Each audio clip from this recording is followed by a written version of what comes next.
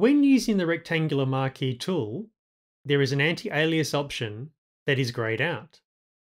When using the elliptical marquee tool, it's available.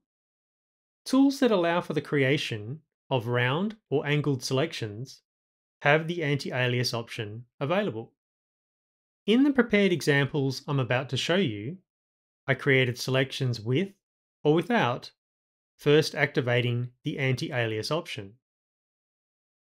From the Edit menu, I then chose Fill, Black, OK.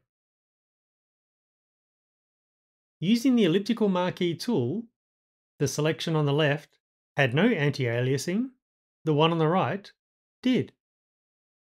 Now check out these zoomed in looks. This is a jagged mess, while this is a nice smooth transition. This example here was made with the lasso tool. Another jagged mess? This looks great.